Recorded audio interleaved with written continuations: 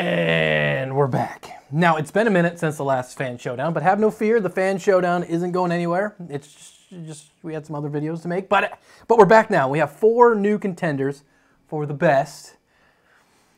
Maybe best isn't the best term for it, but 4 new contenders for the funniest, or at least the most unique PC cooling fan ever created. And if you're new to the channel or just this video, thanks for checking it out. I hope you get subscribed to the channel, but this video is part of a series that I run on the channel where you out there try your hand at designing what you think a PC fan should be. You then send those designs to me, I print them out, we all have a look at them, we do some testing, and we rank them from best to worst. And it's always fun. And yes, PC modding, or PC cooling fan modding is a thing, and no, I don't know how we got here. Thank you to Luster for sponsoring this video. If you're like me, most of your shopping happens online. However, sometimes it's hard to figure out if you're really getting the best product for your money, and this is where Luster can help. Luster is a free product research assistant that helps you make informed purchasing decisions. Say you're shopping for something like a new monitor, but you don't really know which one to buy. Luster will immediately tell you which ones are the best for your budget so you can be sure you're getting the best bang for your buck. You can actually see why people chose the products they did by checking reviews and ratings from sources that you trust, like Wirecutter, Reddit discussions, and other YouTubers. Luster can even tell you if a product's on sale or compare prices across many retailers like Walmart, Target, or Best Buy. Online shopping is meant to be quick, so save time and money, and always get the best products by installing Luster using the link in the description below. It's completely free. Now, the first one up today is the Golden Ratio, and it was designed by Casey. Now, you've probably heard of the Golden Ratio. If not, this is it. And if we made this video as long as this number, it would never end because this is phi, and phi is an irrational number. An irrational number is a number that cannot be written as a ratio between 2 integers, and an integer being a number that can be written without a fractional component. Is this math class? How does this have anything to do with this fan? Well, let me tell you. If you take this shape, which is a golden rectangle, a rectangle whose ratio of the long side to the short side is phi, and then you take another golden rectangle and you put it inside, and you take another golden rectangle, and another, and another, and another, and another, and then you draw a curve through all these rectangles, you get something called the golden spiral, and that's what Casey used to design this fan. So if this fan is actually an accurate representation of the golden spiral, of the golden ratio, if we were to take each of these blades and trace them all the way around, each ring would be exactly 1 golden ratio from the next. Math. And because the golden rectangle is said to be the most aesthetically pleasing shape in the entire world, this should be the most aesthetically pleasing fan ever created. What do you think? Also, shout out to Caleb. That's Casey's brother. Casey said that Caleb was the one who turned him on to the channel, and the real reason we have this fan to look at, so thanks Caleb for help spreading the channel and helping making it grow. I really appreciate it. Thanks a lot for this. I hope to see your fan in the future. Now, if this fan, hurt your brain a little bit too much, the next fan, it required a little bit less math. This is the Sus, and it was created by Lucas, and although there might have been a little less math involved than this one, there was just as much skill. This 11-blade fan was inspired by the game Among Us, and each of the 11 blades is a perfect representation of the crewmate, which is the character in Among Us. Maybe it's the imposter? I don't know. But I do know, or did you know, that the Among Us, the game, came out in 2018, which is kind of weird because it was just like the hot new thing. But you know what else happened in 2018? Let me tell you. In 2018, Tran Minh Thun woke up and headed out for a day of fishing, as usual.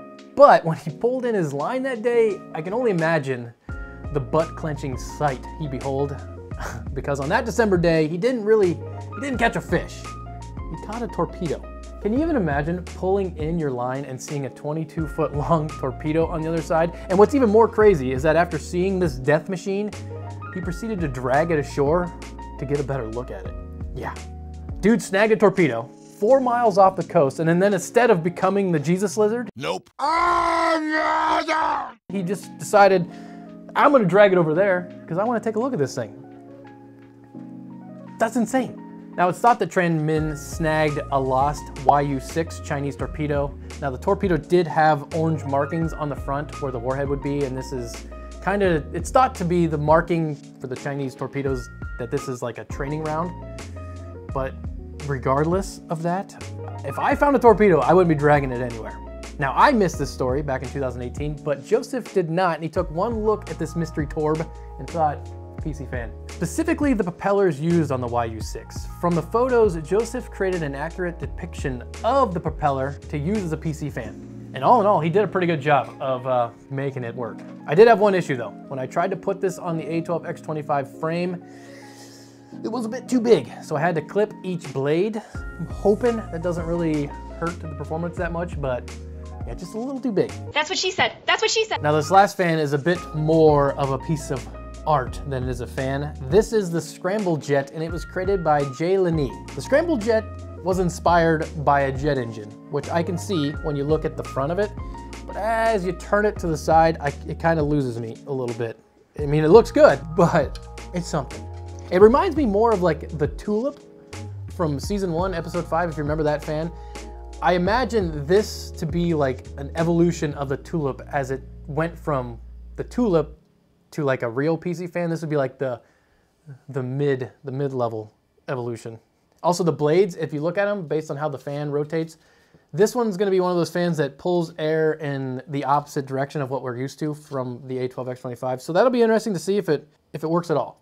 But before that, let's take a look at all the noise testing. The golden ratio came in at 39.7.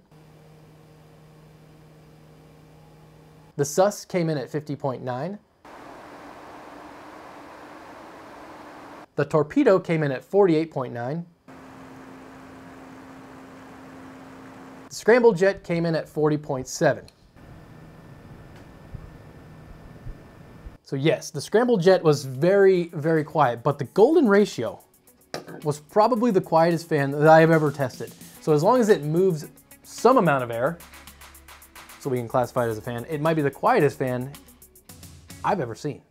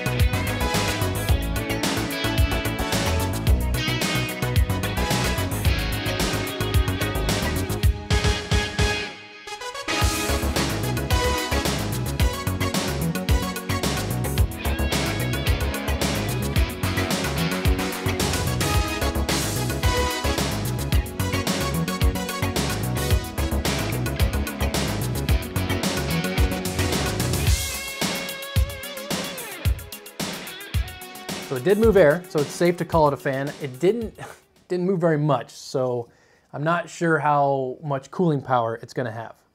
The golden ratio came in with an average temperature of 85.4 at a room temperature of 19.5, giving us a delta of 65.9. The Scramble Jet came in with an average temperature of 84.5 at a room temperature of 19.9, giving us a delta of 64.6. The sus came in with an average temperature of 80.6 at a room temperature of 19.7, giving us a delta of 60.9. And the torpedo came in with an average temperature of 77.9 at a room temperature of 19.6, giving us a delta of 58.3. Placing the torpedo in first place, the sus in second place, the Scramble Jet in third, and the golden ratio in fourth. So even though I had to clip the blades of this fan to make it fit, it did place fourth overall, pushing the semi-radial stator fan off the board. But what I really want to know is if I didn't have to clip each blade to make it fit, do you think that the performance would have gone up or down? It's an interesting thought experiment. I had to modify it just a bit to get it to fit, but because of that, did it get worse or better? Let me know what you think in the comments below. Also, if you like the Fan Showdown, make sure to click the like button. That's how we feed the algorithm. And also lets me know that you guys are loving the series. We'll make some more. Make sure to get out there, design your favorite fan or your favorite looking fan. Make a meme, make a math fan, do whatever you want. It's always fun. We'll see you next time.